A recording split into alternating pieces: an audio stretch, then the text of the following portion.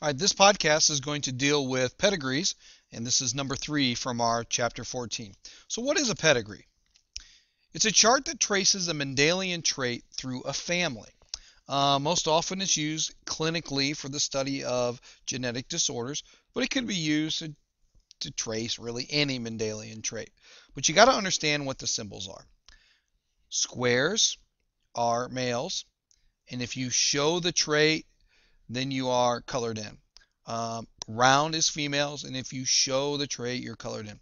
I kind of remember this way is that guys are blockheads and girls have a round figure. And that's the way that I do it. All right. Let's say we're doing like a family tree essentially, because pedigrees are kind of like family trees. And we know that cousin Bob that lives in Australia, I know he's got at least one kid, but I don't know what it is. Well, then you use this diamond shape. And then obviously once you figure it out, you could change it to a circle or you could change it to a square. All right. This line is called a marriage line. This is a male married to a woman. All right. This one here, this is a double line, and it's called consanguineous. What it really means, it's an incestual relationship. Often it's referred to as inbreeding. So this would be like brother and sister or close cousin having a child. All right. Now, nice spelling. Let's do this. Let's just erase that and spell that correctly. All right, here we go. Inbreeding. Inbreeding is to be avoided because it increases homozygosity. And what that means is that the child will have the same allele from both parents. And that's not an increase in genetic variety. So in most societies, this is illegal. All right. See this vertical line right here? That's an offspring. So in this case, a husband and a wife had one son. Over here we have a family. The firstborn was a son. The secondborn was a daughter. And over here we have twins. Now these are non-identical twins or fraternal twins. Now typically when you have identical twins like you have down here, there's a line drawn right there. So it kind of forms a letter A. All right, so you got that line right there. Okay, so these here are fraternal. And obviously these here are identical. Now we'll have some other ones in here. So like if you had somebody who was adopted, it would be in brackets. That would be an adoption. Let's say you have a family tree. You got great grandpa Bill, and he passed away. You draw a line through that. Often you have divorces. So you draw a line right through there. That shows a divorce. So they're really pretty basic. Okay, now this is a pedigree, and what it doesn't show in this one is different generations. So you see this one up here? That's generation number 1. This row here, generation number 2, and so on and so forth. And this would be individual 1, so you'd be Roman numeral 1 and then Arabic numeral 1, that individual 2. Second generation, 1, 2, 3, 4, 5. All right, got it? Okay. This shows an autosomal dominant trait. Now remember, with an autosome, it's on any of the chromosomes from 1 to 22, and we call this autosomal dominant or autosomal trait because it doesn't have anything to do with the gender. It shows up in equal numbers between boys and girls. Okay, so we have a type of dwarfism. If you've ever watched the Little People Big World show on, I believe it's on the Learning Channel, they have a form of dwarfism that is a dominant trait. Now, over here, as you see here, if you have your half colored in, you're heterozygous. Well, if you're autosomal dominant, that means you got it. So in the Little People Big World show, both the mom and the dad are heterozygous. Okay, now how do I know that they're heterozygous? I'm just going to do this. Okay, well, because they have one son who's affected, but they have a lot of other children that are normal size.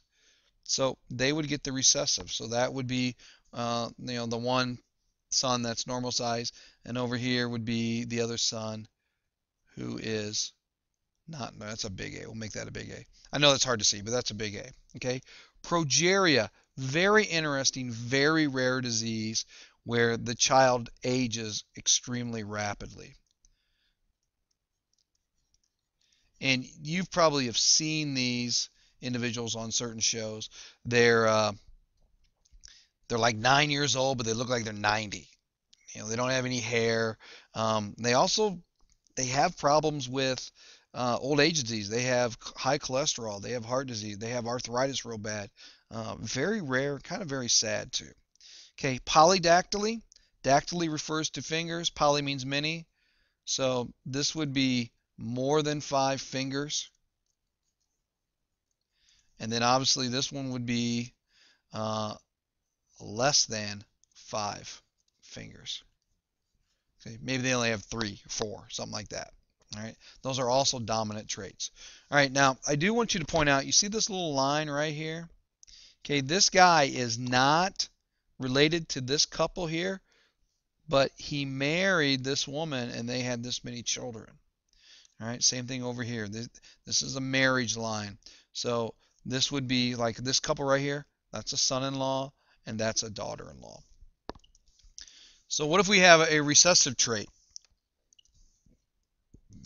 Okay, so what we got here, we've got a 1, there's generation 2, and we have a generation 3.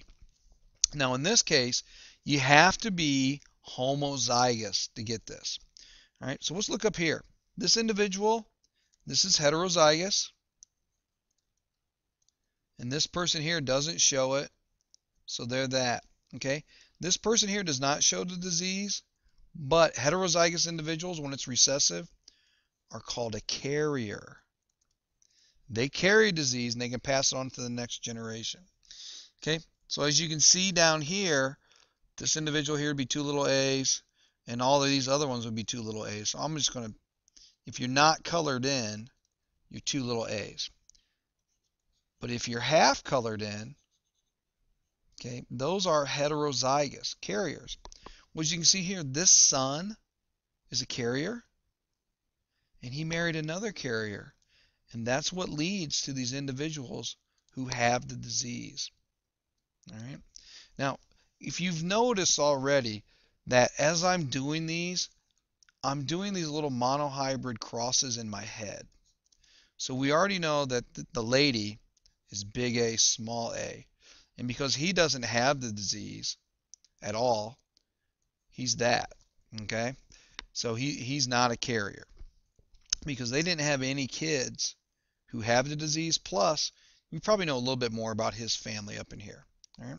So I'm just doing these little Punnett squares in my head to figure out what all these letters are. Okay, here are some traits that are inherited in this fashion. Okay, albinism means that you have no skin pigment. So you have very light skin, the pink eyes, and the very white blonde hair. Okay, cystic fibrosis, we're going to go over this one in a little bit detail, another one. This is a genetic disease that's common of people of European descent. And basically, you have a problem with an ion channel, and this causes a very thick mucus. Okay, phenylketonuria, as you can see, PKU for short.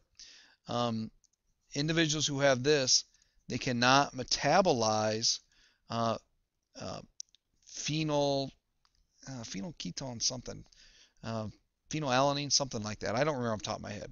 But there's a certain amino acid that they have a struggle metabolizing, and that causes some serious problems. Now, if you know you have PKU, if you keep that amino acid out of your diet, you're good to go. You'll have no symptoms. But if you eat it, you have some serious troubles. Okay? Now, we do have the project where you have to do a pedigree of your family. I've already given you instructions for that. You can find them on our Moodle website if you've lost them. Really interesting and kind of fun to see how all the relationships are. All right, so have fun with that assignment. It's really neat to see, how a trait goes through your family. All right? And that'll conclude this podcast.